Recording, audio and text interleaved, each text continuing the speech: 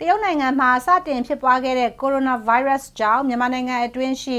တကြံပစ္စည်းလက်လီလက်ကားရောင်းချမှုဈေးကွက်အယောင်းအဝယ်တွေအေးနေပါတယ်။နန့်ခိုင်သတင်းပေးပို့ထားပါတယ်ရှင်။နှစ်တကူတကြံအတွက်တကြံပစ္စည်းသုံးဆောင်တွေကိုတရုတ်နိုင်ငံနယ်စပ်ကနေမှာရောင်းချတာပါ။လက်ရှိတော့ကိုရိုနာဗိုင်းရပ်စ်ကြောင့်တရုတ်နိုင်ငံအတွင်းမှာစိတ်ရုပ်ပိတ်သိမ်းတာတွေရှိနေပြီးမြန်မာပြည်တွင်းကိုပစ္စည်းထပ်မဝင်တော့ပါဘူး။အရင်ကဆိုရင်ဒီအခြေအယောင်းဝယ်ကောက်ပြီးမယ်ဒီနှစ်တော့အယောင်းဝယ်ကအင်းနေတယ်လို့လည်းစိုက်ပတ်ရှင်တဦးကဆိုပါတယ်။ဒီနှစ်တော့ကိုရိုနာဗိုင်းရပ်စ်ကြောင့်တကြံပွဲတော်ကျင်းပဖို့မတိကျတာကြောင့်ဝယ်လက်တွေဘက်ကတော့မြများဆဆပစ္စည်းဝယ်ယူထားတွေမရှိဘူးလို့လည်းဆိုပါတယ်။ဒီနှစ်ကနဲ့ဒီနှစ်ချင်းနေရတော့ဒီနှစ်ကတော့အဲ့လိုဟိုတကြံပစ္စည်းတွေက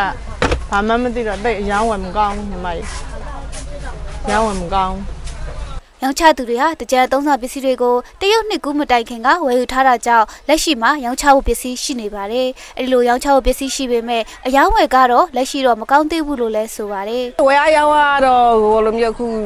ဈေးကွက်ဒီတကြံဖြစ်မယ်ဆိုရင်တော့ရောင်းကောင်းမှာပေါ့။ကိုယ်စားလဲတကြံနဲ့ဒီယောဂနဲ့ဘိုင်းရကြင်ကလာတကယ်ကြတော့ဟိုရောင်းမှုရအတွက်တွတ်ဆုံပြနေကြတာပေါ့။ရောင်းတဲ့သူရောဝယ်တဲ့သူရောဖြစ်မလားမဖြစ်ဘူးလားပေါ့နော်လူစုလူဝေးတကယ်လို့ဖြစ်ခဲ့လို့ဟိုလိုမျိုး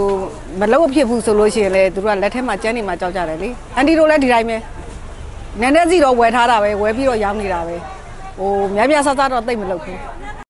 2019တကြံကာလမရောက်ခင်ကတည်းကတကြံသုံးဆောင်ပစ္စည်းရောင်းချမှုကအယောင်းဝယ်ကောင်းပြီးပစ္စည်းပြက်လက်တဲ့အထိရှိခဲ့ပါတယ်ကျမနှန့်ခိုင်ပါ